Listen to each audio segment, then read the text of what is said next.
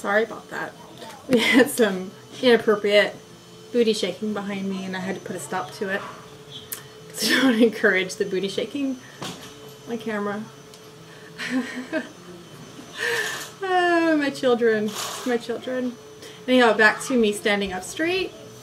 I didn't know if it was going to be like a long process working towards being able to go upright again, because before surgery I literally could not make myself go all the way up, and it had nothing to do with pain because I can fight through pain.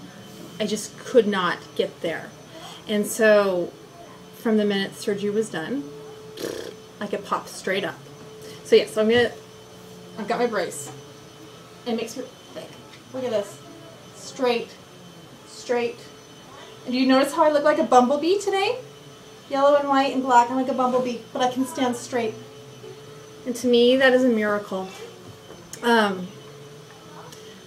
I've been doing a lot of thinking this week, and it has been one of the happiest weeks of my life. That might sound sad, because I had a big surgery, and it was hard, but I've been so happy, with the exception of the day and a half that I was taking the OxyContin at the hospital, which made me a crazy lunatic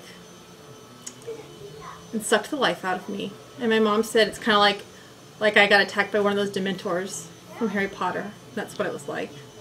With the exception of that, it's been the happiest week, and I've been on this emotional high, and I'm like, why am I so happy this week? And I realized the last time I felt this happy was the week Elizabeth was born. So I put 2 and 2 together and realized the common thread between these two events was that something that I thought had been taken from me, or that I might not ever have again, was given back. You know, with Elizabeth, I didn't know if she was ever going to live. They didn't think she was going to live, and there was a period of time during that pregnancy when I had resigned myself to the fact that I was going to have to bury her. And so then when she was born and I had her back and she was in my arms and she was alive, that was a joy unlike anything I've ever experienced. And I know that I'll never be able to find the words to describe it. But this week I felt the same kind of happiness. Not to that level, obviously, but it's been really, really happy. And it's because when I lost well, it's not really health, kind of health, my ability to even stand up or walk, and not knowing if I'd get that back, because I did a lot of research online about this surgery beforehand, and a lot of accounts that I read, people still had trouble and people still felt a lot of pain, and I didn't want to be one of those. I wanted to be one of the ones that were like suddenly perfect. And then so all of a sudden I've been given this gift back of my back. I can stand up and I can walk and I can sleep and I can not be in pain 100% of the time. And it's this huge gift, and I feel like I have a second chance. So I'm so happy. So happy. The best thing about, because I'm feeling, obviously it's really tender on my stomach, but not my back. There's no pain on my back at all anymore. It's all the pain I feel is from the incision and where they messed with my insides. It's just bruised, I think. But before surgery, for the past year, it's hurted, and then it's been hurting, and then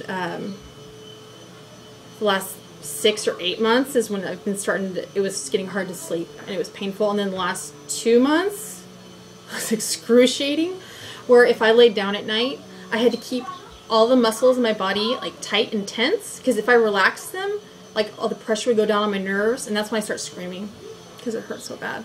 I couldn't sleep. And so from the moment I woke up from surgery, I could just lay in bed relaxed, every muscle relaxed, and not feel a thing. No wonder I'm happy. Anyhow,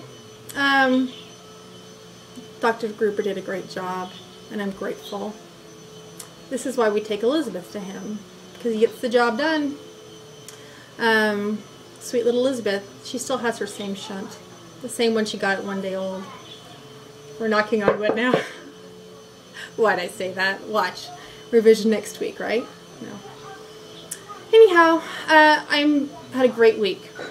I'll keep posting updates about the recovery, Because that's really what I wanted to know about. When I was waiting for my surgery, I wanted to know what was going to happen. What was I supposed to expect? How was it going to be? And luckily, it's been a lot better than the things I read. So, anyhow, we'll chat soon. Bye.